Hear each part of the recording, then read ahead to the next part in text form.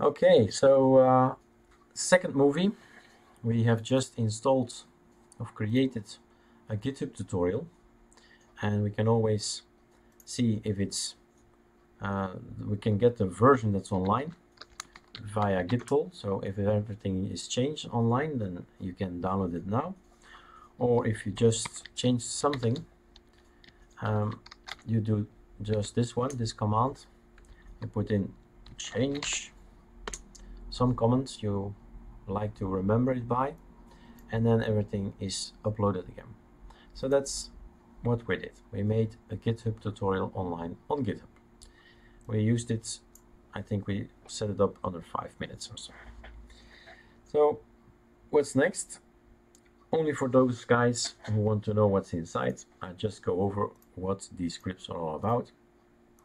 So what we did is we went to GitHub, made a tutorial, and cloned an empty one and put these files in there. We first ran this one, set up Git,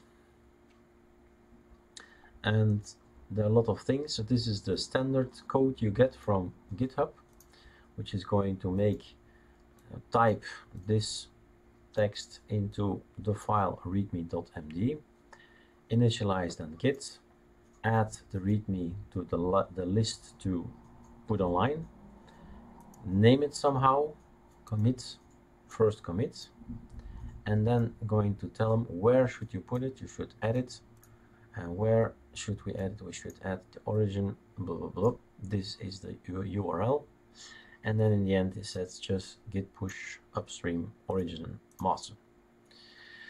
So origin master, some other information. If somehow you are in trouble, you could check out Atlassian, and there are other elements you can try if you are in need of assistance. So Atlassian is a good website to get you started. This code is just asking of looking for, is there a Git available on the system? If it's not available, we shall install it, and I do think you have a Debian and not an Arch, for instance. Then I have put for every code, I've put a link so you can read on there. So we have an initializing Git. If you did it my way, that's not actually necessary, because Git init will make a folder that's hidden, .git or git, and so that's really not necessary, but I leave it there because sometimes I make it other way. And then the configuration, what is your username, what is your user email. I want to edit with nano, not vi or vim, and I want to not always type in my password, but he should remember it for 60 minutes, and then he can ask for the password again.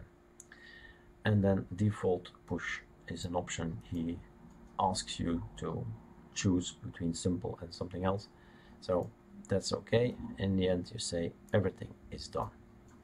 So that's what's inside setup Git. That is just once you run it on a whole system. So if you make new Gits and other elements, everything is now set up in your home folder, and this configuration is somewhere there.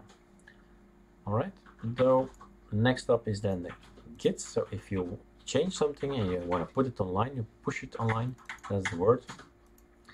Then you say here, actually, Git everything that's in the folder, and then you have to write some comments.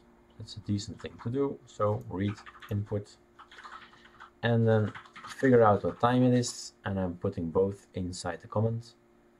So comment will be your input, first commit, and the time that you committed it.